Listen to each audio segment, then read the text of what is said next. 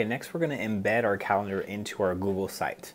So what we're going to do is we're going to start off from our Gmail. We're going to go to the Google Apps selector, and we're going to go down to Sites, which is down on the bottom left. Okay. And what this does is it brings up a list of all your sites.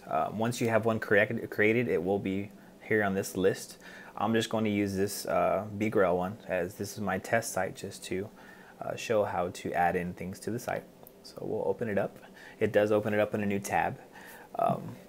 Once we have our page open, we're going to click on the little pencil that's up at the top that says Edit Page.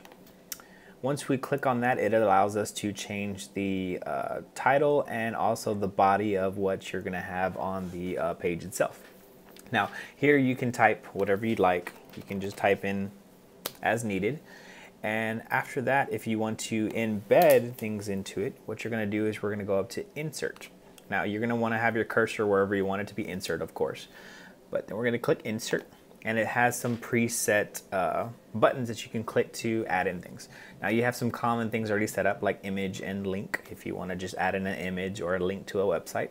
But over here on the right, you have everything that you have set up on your Google account already. You already have calendar, you have everything in your Drive, so you can add in documents, folders, forms, images, presentations, anything you have set up already. If you have things through Google+, if you have your Google+ set up, and also you can have direct links to YouTube here as well. For this video, we are going to just stick to the calendar. So what we do is we're going to click Calendar, and every calendar that I've ever made will show up on this list. It also shows up the lists that I have shared with me as well, so I can embed those as well. So the one that we used earlier was the English 1 calendar, so we're going to embed that on my page. So I put a check mark next to my English 1.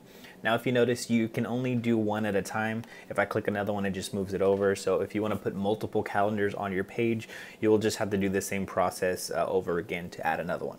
So we're going to click on English 1, and then I'm going to click Select, and it brings up this little menu. Now up at the top, there's not much we need to change. Everything's kind of set already from before. You want to make sure it's in month view, so that way they can see the entire month. The height and width are set already. We want to leave this blank, so that way it shows 100% of the calendar.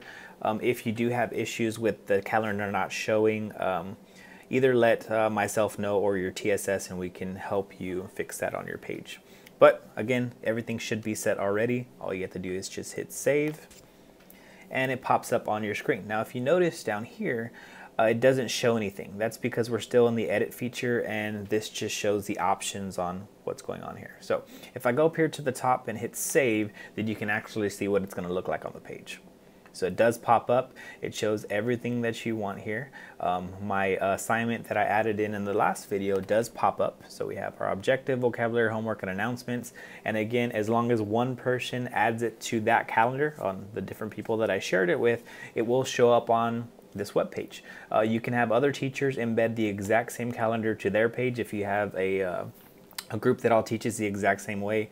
And again, once one person adds it to the calendar, it will show up on every site. Since this is set up as a public calendar, down here at the bottom you have the option to add it to your Google Calendar, as we showed in the last video. Again, at the end of this, make sure you always hit save at the top, because this is one of the few things in Google that does not autosave. So make sure you do hit save at the top whenever you finish.